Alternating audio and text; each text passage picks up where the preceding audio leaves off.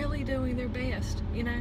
Anyway, so my heart grew 10 times this day.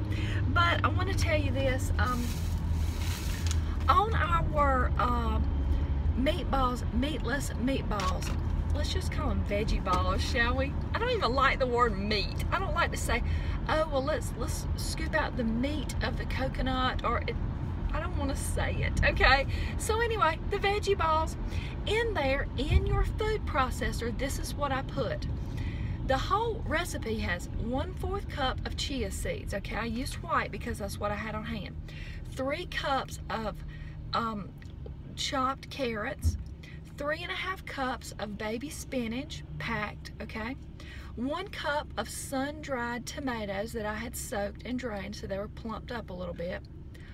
1/2 to 3/4 tablespoon of cumin, and then also that amount of chili powder, depending on how well you like that spice. And you can use another spice. It would totally change up the flavor of the veggie balls. So then we had 1/2 cup of the dulse.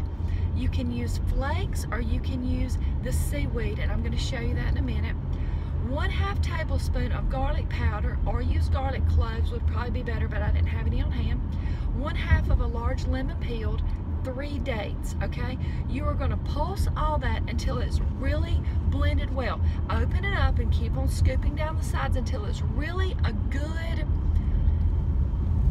consistency to where it looks like you were going to make meatballs, okay? Really squished together so that you can't really tell the difference in like the spinach and the carrots and the tomatoes, okay?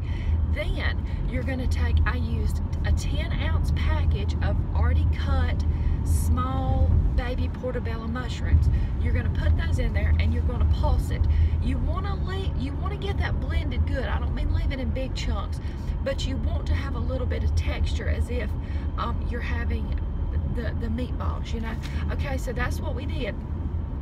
Then I took my dehydrator is on about 110 degrees, and it's been going for a couple of hours. So what I did was I put about 1½ tablespoons, or I didn't want it to have to dehydrate too long, so 1½ to 2 tablespoons of the mixture into my hand, and I balled it up, okay, and then I put it down on the dehydrator sheet with the Teflon sheet on there, or you can use parchment paper. That's so it won't ooze through the grid that comes in the dehydrator. So I did that. I spaced them apart. They're going to draw up, so you can put them pretty close. This made a lot, okay? I slid it in there. Then a couple of hours later, when I felt like they were more solid, like I could kind of pick them up off the thing, but not quite. So then I took another dehydrator tray, put it down. Okay, so here's what we have. We have the dehydrator tray with the parchment, the Teflon sheets, and the balls on there. Then we have just a dehydrator tray with the grid, okay? So put that down on top of it so the grid goes on top, and then flip it over. Therefore, you can take off the tray, peel back the Teflon sheets, and then you just have the veggie balls on the grid so you get better airflow, okay? They were already formed into balls. I also made some of those. I did about 2½ to 3 tablespoons, and I tried to make those into patties to see if I can make like a veggie burger type thing. So we'll see how those turn out, and I had already flipped those in the same manner. So that's what we're going to do. You can taste the batter ahead of time and see how it tastes. You know what? That no, that's all it had was the 1/4 cup of chia seeds and all those meatballs. You're not going to eat them all. And then in all the sauce, you only had 1 tablespoon of almond butter. And by the way, if you want to cut your fat even more in the sauce, you can leave that out. It's still very flavorful, okay? But I knew I was going to be able to have some of both of those, so I was going to need both that amount of fat. Do you see what I mean? So this is what we're doing. And then I got some, what did I get? Oh yes, sale bell peppers, because I can slice those down the side and add a little garnish on top with, and that's a little extra little flavor punch. So see y'all back in the kitchen. Hey, hey, welcome back to the kitchen of Love and Light, where you are in the kitchen with the veggie balls. Okay, can you enjoy those? Look at that. These are, look at it, okay? They're a great consistency. They're still warm too. Can y'all see? There's not really good light in here today.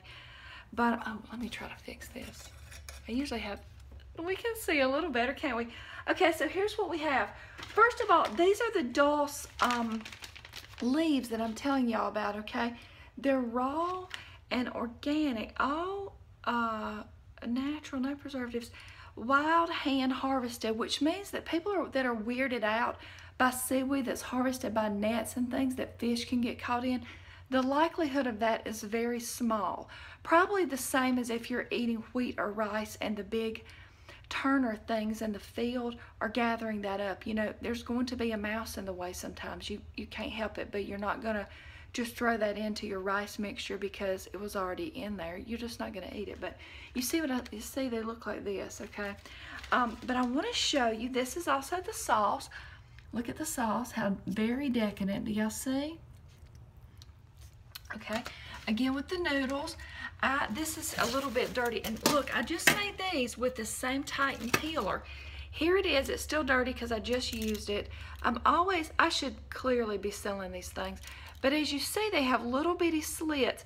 And I was talking to somebody this morning, and they were like, well, how do you use that? Well, pretty much you just slide it down the side. Do you know what I mean? Like these noodles right here, I made all these noodles in like 1 minute, okay? Let me show you something. Hang on just a sec.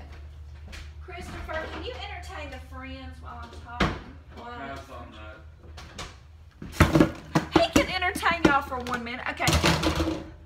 So let's just say we have a carrot. All right. This is just for demonstration because I would wash these, okay? But look, you're just gonna take it down the side. Don't let this knuckle get in the way right there, but you just pretty much, do you see how that makes noodles? Look. Do y'all see? It's that easy, okay? Let me show you something else. Go around it like this, and when it gets real skinny and you think you can't cut anymore, here's what you're gonna do. Let me see if I can set you on something. I don't know if you can see that. Okay, so you would pretty much put it down in there, and you would like pull the carrot to you. Do you see what I'm saying? Or what? I don't know if you can see that. Do you see? You're giving, the base is the bowl or whatever you have it on. You can have it on your cutting board or whatever. But the point is, it's not gonna hit your hand, okay? So it's not hazardous. Anyway, so that's how you do it. So let me show you what this looks like plated up. Again, this video is much longer than I had in mind, and y'all just have to be patient. After all, it's Christmas. Be gracious, right? Okay, so we have our spinach going in there because we always want the greens. Anytime you can get the greens, right? Then we're going to want the noodles, of course. Do y'all see? That was a lot of noodles, but... And what I usually do, if I was gonna eat this right now, I would take my scissors and just chop it a couple of times. And that way it wouldn't be so hard to eat, okay? Then we have our sauce going on. Let's just have some of that on there. See, I'm plating this up for Instagram because this is fabulous. And I want to share it with the world, right? Okay, then we have a little bit of green peppers, and I also have a little bit of red onion. Whoa, these things are very strong. Okay, then on top of that, can y'all see? On top of this, we're gonna have a couple of the little meatballs, and let's make them look cute because we want people to come over from Instagram and see how easy and delicious raw food can be, right? All right, these are warm. Are y'all impressed? I'm impressed with this. I came up with this recipe myself. Okay, so here we go. Let's wipe our hands. This is what it looks like. Let me show you. Look at this. Is that not beautiful? And really, I want to tell you what these taste like too, okay? Let's see what they look like if they were like cut. Let's see what the inside looks like, shall we? Okay, so as you see, they're kind of moist on the inside. Not moist, but softer, okay? Mmm.